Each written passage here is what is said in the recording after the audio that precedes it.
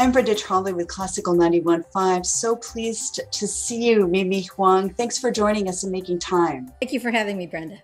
Tell us about growing up in LA. What were your parents like? Well, my parents came to this country in the early 50s, and they met at a foreign students' Valentine's Day dance at USC. And my mom was wearing a traditional Chinese dress, and she had only been in the country for about a month. And my parents met then, and they were together ever since, after that. And they got married in 1955. And my mom was a pianist. She came to study piano at USC and studied with John Crown and Rosanna Levine. And my father was studying international relations, and he went on to do other things after that. But the first thing that they did after they got married together is they owned a laundromat near USC. And so when we were in LA, when I would go to LA to visit my parents, we'd often drive by and both of my children went to USC. So we were in that neighborhood a lot. So my mom would always point out where the laundromat was. But my father went on to to found the first federally chartered Chinese American bank, and started in LA with just one office. And he really felt like he wanted to make other immigrants' dreams come true, like he did. So he knew that if you were an immigrant, you couldn't walk into a bank and get a traditional business loan. But he felt like he could tell if somebody walked into a bank and a Chinese immigrant, and he could tell by shaking their hand whether that person was honest or trustworthy or not. So he really helped a lot of immigrants fulfill their American dream like he did. He sounds like a really compassionate person. He was. He was kind of a character. Though of that generation, my parents were actually pretty progressive for, immigrant parents. My father really wanted us to be Americans. My father grew up in Shanghai, and he grew up watching American movies and thinking that the streets here were paved with gold. And so that was his dream, to come to America. And he really fulfilled his dream. My parents were, they weren't as strict as a lot of immigrant parents were and are. My siblings and I, we married non-Chinese people, and we went into a little, sort of alternative, not so traditional, not very traditional career paths. My brother is a playwright. My brother is the writer, David Henry Hwang. And which is, especially in those days, to have your son become a playwright, your Chinese son. And, I think it was easier for me to be a musician because I was a girl. So I think if I were a son, I think being a musician would be much more looked down upon in those days. But I really had more of a tiger dad than a tiger mom. So they started you out early on cello, right? At 8?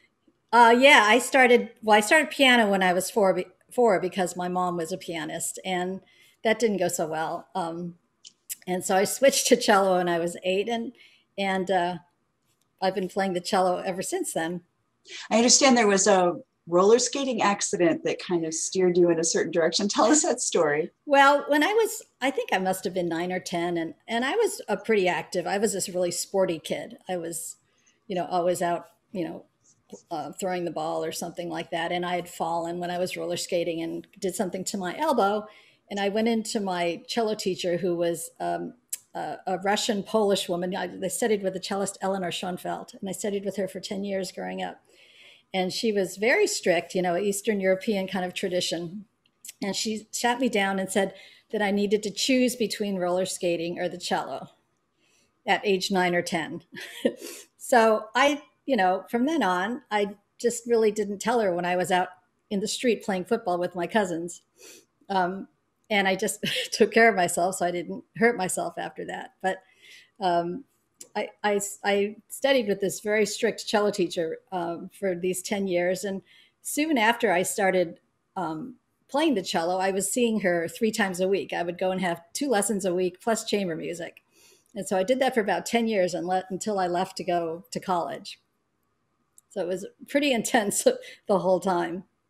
Now you moved to Rochester as an adult. What was that like, relocating? I did, but I first came to Rochester actually as an undergraduate. I did my first two undergraduate years at Eastman. And I was not super happy here. I'd come from LA and I was really a Valley girl coming to Rochester. I didn't own a winter coat. When we arrived here, my mother took me down to Sibley's on Main Street and bought me a couple of wool sweaters. And, I had a little kind of cute ski jacket. And somebody said to me, "Oh, you're going to need to get more jacket than that." I had a little cute little thing. And so, and then I moved back to Rochester. So I only stayed here for about 2 years and I transferred to another school after that. But I came back to Rochester in the early 90s and I've been living here ever since. And I love living in Rochester. So I'm actually a firm believer in not knowing the future because I don't think we're ready to know what our future holds for us. And if you would have told me as a 17-year-old girl that I'd be living here as an adult and, being married and raising a family and teaching at Eastman, I don't think I would have been happy with that scenario, but I'm actually very happy with that scenario. So that's my story about Rochester. I love living in Rochester. I think this is a great place. Well, congratulations on all your amazing work and being named the chair of the board of directors of Chamber Music America. That's really exciting. What has this last year been like for you in terms of your musical life and playing chamber music? There hasn't been a lot of chamber music playing. Last summer, my quartet, the Amenda Quartet, we started rehearsing in my garage. So, I cleaned up a pretty big garage. So I cleaned it out and we all spaced out and we sat in 4 different corners of the garage.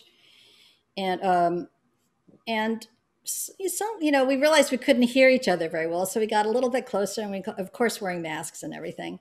And we did one garage concert at a friend's house where we played in the garage and they sat in the driveway. We invited a few friends and they set up chairs. But I really have not done very much playing of chamber music at all until about a couple of weeks ago. So it's been a very, very weird year like that. There's been chamber music going on at Eastman. Of course, I've been teaching chamber music under pretty strict protocols. We can't meet for more than an hour and everybody has to sit distant and with masks, and we have to be in the larger classrooms. We can't be in our studios. Just to be safe. And it's really gone pretty well. The kids have done great. They're so inspiring. The ones that have come back have just really wanted to play so badly. And they're very committed to their chamber music groups. And it's been very inspiring. My I run the graduate chamber music seminar at Eastman. And those kids have been great all year. Some of the best classes I've had. And usually I have auditions and I put together groups. But I wasn't even allowed to have auditions for those classes this year because we're trying to cut down on contact. So the kids put the groups together themselves and they've all been great. They've been really wonderful. So that's been really inspiring. It's been nice to just have chamber music all in the same room together because I've also been coaching chamber music online, which is really a challenge because it's hard enough to play together when you're all in the same room. But when you're spread out all over the world over Zoom, it's really impossible. So we've had to think of other ways of giving these kids a chamber music experience without actually playing together. What are you hearing from your colleagues around the country in terms of how they hope to come out of this pandemic and what plans they might have to play? Will things be different, do you think? Well, I think I hope some things will be different.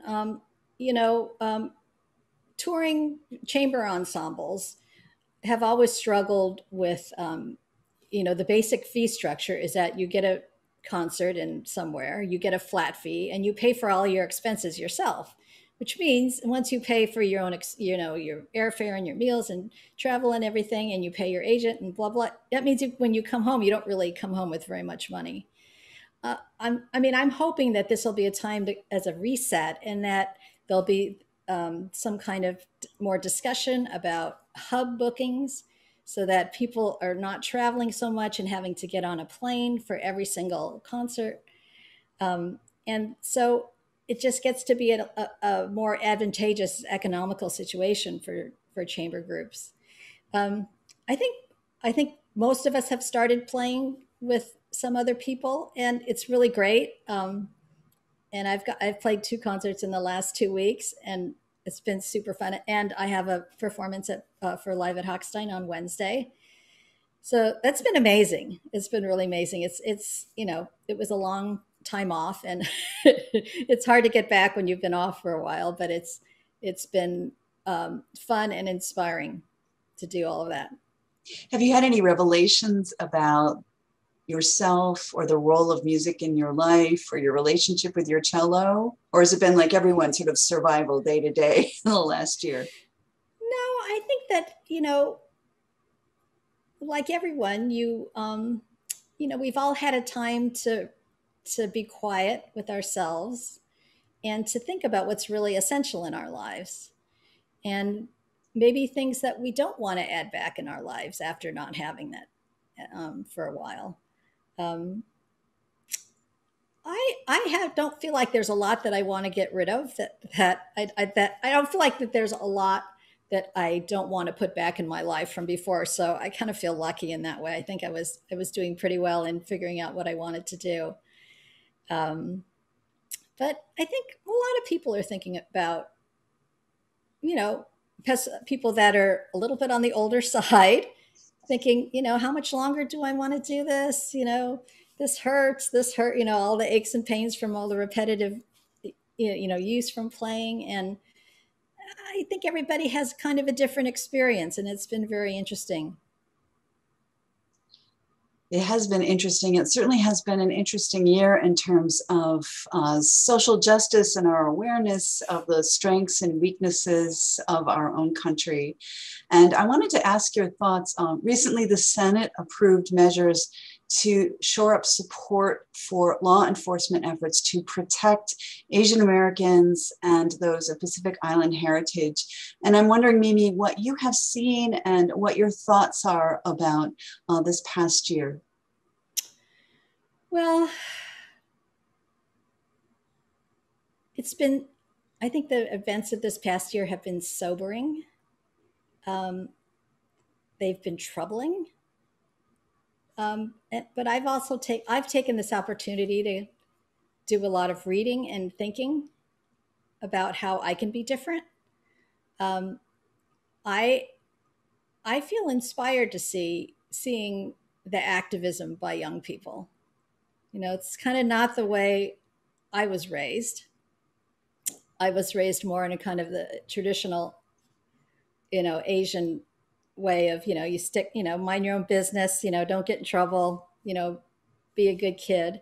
And I'm really inspired by seeing the activism in young people, all kinds of young people. But I think especially a lot of Asian American young people, and they're not afraid to speak up, and they want to be heard. And I find that very inspiring. It makes me want to be better about that, about speaking up more. What are some... No, go ahead. Oh, I was just going to ask if there were lessons that you learned from your own parents that have kind of carried you through this past year. Well, my dad was a trailblazer. He was not afraid to be the first Chinese person in the country club. He thought, he always said, and he said this with complete sincerity, that he said, they don't like Chinese people because they don't know any Chinese people. I said, once they get to know me, they'll love me. He was very confident about it. And, I don't know that I have that trailblazing spirit that my father did, but he was not afraid of things. He was at his best really when his back was against the wall. And I think that kind of perseverance and that kind of grit from my parents, I think, is something that has really been dear to me. And I lost my mother about 2 years ago. So it makes things a little bit, you think about your parents in a slightly different way when they're no longer here.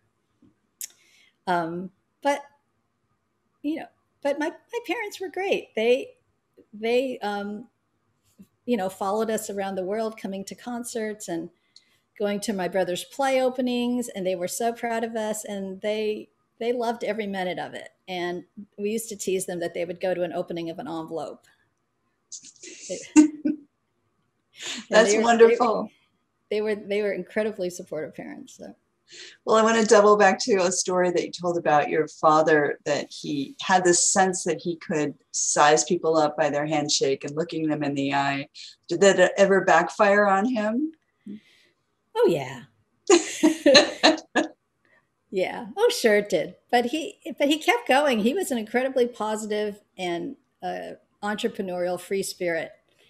And he made friends with a lot of people and built a lot of bridges actually through food. He would invite a lot of his clients to these big Chinese banquets in Chinatown and in Monterey Park in LA. And he would order for them. And so he built a lot of bridges that way through food. And I love food. And I think that's something that I've adopted also. I love having people to my house. I don't have the nice Chinese food here in Rochester that we do in LA, but he did a great job at winning people over. Thank you so much for joining us. Thank you for having me, Brenda. Mimi Hwang is chair of the board of directors of Chamber Music America, professor at the Eastman School of Music. I'm Brenda Tremblay, WXXI FM, Classical 91.5.